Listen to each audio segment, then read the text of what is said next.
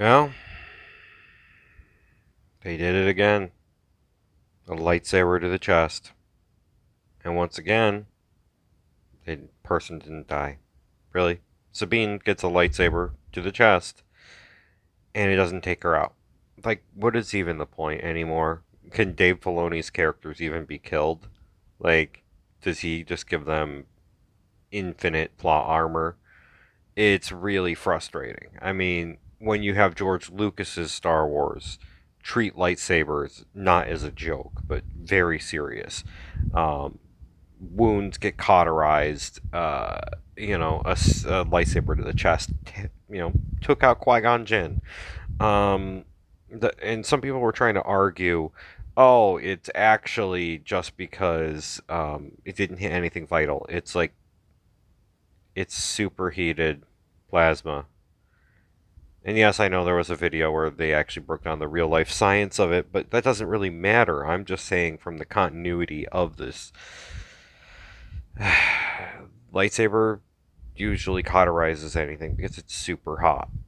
And if it hits the chest, you wouldn't just be able to walk away from it like it was nothing. You'd be down for a while if you managed to survive, and you probably would have to have cybernetics put in to be taken, to take care of you. Um, I hate it. I'm so done with Disney Star Wars. Like, I cannot stand how terrible it is. On the flip side, Netflix released another couple of photos from the One Piece show that's coming out in about a week.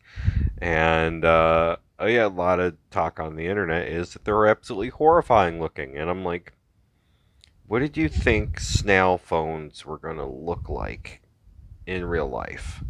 Yeah, in the cartoon, well, in the anime, they don't look that intense, but you're trying to turn them into real life. A giant snail with a face that mimics your words as you're talking